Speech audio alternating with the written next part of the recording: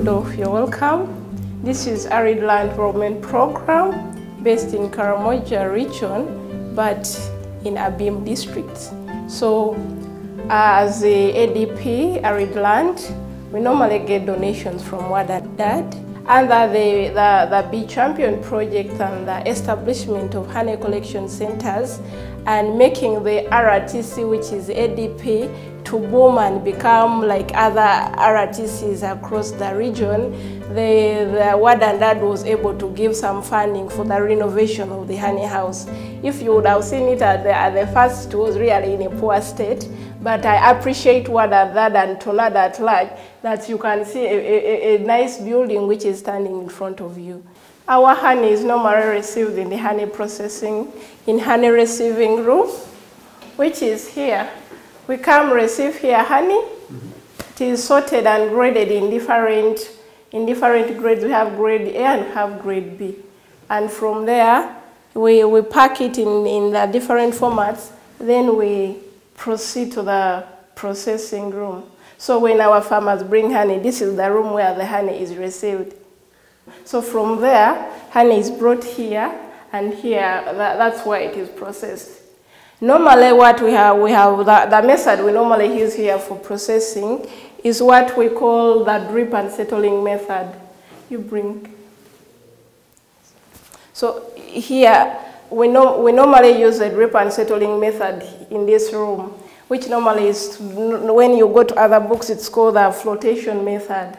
While using the flotation method, we use the straining cloth to tie on the bucket, and then the honey is uncapped, and then it is left to drip all over the night for 2 to 3 days. Then you remove it. It is long. The process is long, but it's nice. So that's what we do. You get a clean bucket, which is food grade. Then from there, you get a strainer. This is the straining cloth, which is clean. Then gently, you put it, wrap it on the bucket. So this is it. We tie it, and after tying, we get the combs, the crude honey the farmers have brought for us.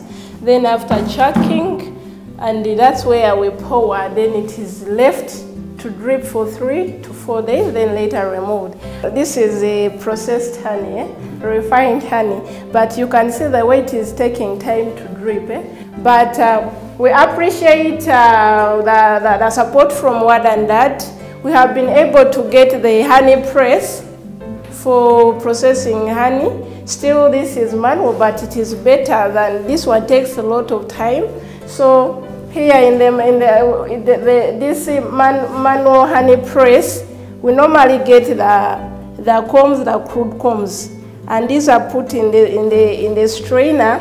And here we go, they are put inside here, and using pressure, we roll this. Then using this, it helps us squeeze the honey, and honey is squeezed out. It passes through these porous places. Then there it flows gently into the airtight bucket, the clean bucket, and here we receive it. Then still from here, the honey is put in the settling tank for settling before it is taken to the other point. Then we are grateful still through Woord and Daad and Daad, we are able to get the manual honey extractor, and this is it. You can come and have a look. This one is normally used to process honey honey from the frame hive, the Langstroth. But it is not yet in use, because most of our farmers here, they have the local types of hives and the KTB. And for you to use this machine, it calls for Langstroth hive, which most of our farmers, as per now, they cannot afford to purchase. They are still pushing on. But this is it. So this is the honey, the manual honey extractor. So we put the frames here, as you're seeing. Then after there, the frames are put, the honey frames after being uncapped. Then here we roll it. In the process of rolling, the pressure inserted helps the honey spill out from the combs. Then after the honey has spilled up, it settles down, and here we bring a bucket put here, and we open and receive the honey from here down. So when we pack honey, it is packed in different sizes, but most of the smaller sizes have been taken up by customers. And then as per now, we have the 500-gram bottle, we have the 1 kilogram bottle, and then we have the 7 kilogram jerry can for honey. But most of the honeys are still in the tanks, and we are yet to package more to dispatch to the market. So when our honey is brought from there, from the packaging, this is where we receive it, and then others are dispatched off to the different stores or shops and the retailing shops where we do the retailing for our honey. So this is it. Then when we finish that process, the empty combs that are removed from after processing honey, the other crude honey, so the empty combs, we don't throw those combs, we utilize them. And those combs, we normally use them to make beeswax. So this section you see here is the beeswax processing room. So the beeswax is processed inside here. So this is a sample of our processed beeswax. And I'm just looking forward to adding value to it, making candles, lotions, and other things, because I know how to make them, but I'm just waiting for my supervisors and authorities to permit me and give me what I need in order to make the different value-added products out of the beeswax. But still, I extend my thanks to Woord and Daad and Tornado that we were able to get a machine which processes what is the apiwax meter, the solar apiwax meter, and here it goes. So, but normally we have been using the other local way of processing wax, where you get the empty combs, wash them, then after washing the empty combs, they are then put in a big saucepan and placed under heat.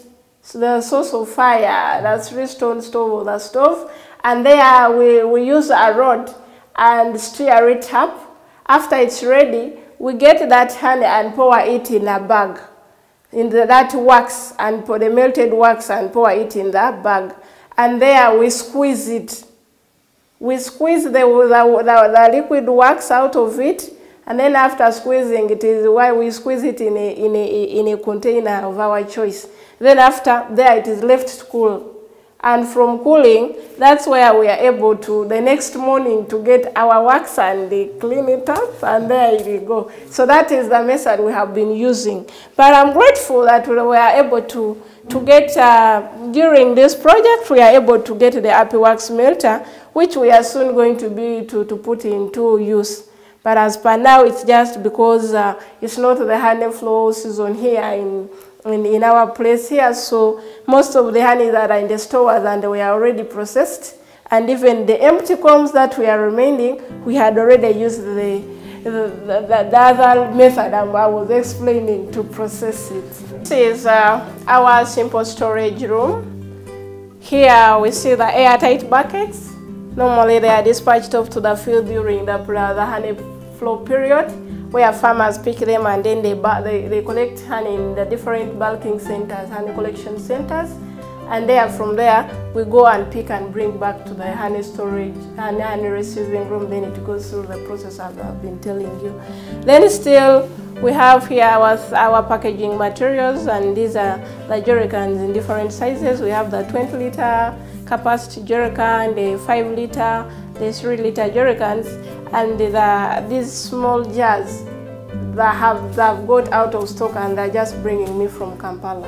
So this is the simple display of our honey processing, our honey storage room. Some other processors who buy honey from here in bulk, like Green Gate and others, they come and we sell them honey, processed honey in bulk. They take, then they package in small jars. So that's why we have these other bigger jerry cans. But still we have customers who eat honey, who even buy that jerry can. I have them, those who just order and they take like their good month without buying these jars. they opt for jerrycan. We are grateful as ADP that we have a supportive staff in the field that helps us as ADP to our farmers to go through the good apiary management practices so that in the end of it all we are able to get good products on market. And all the efforts, they are being carried out by the guys you see here. These are our apiary masters attached to ADP and being attached by Tornado, and they are doing a very great work in field as you go outside and see and get testimonies from different farmers.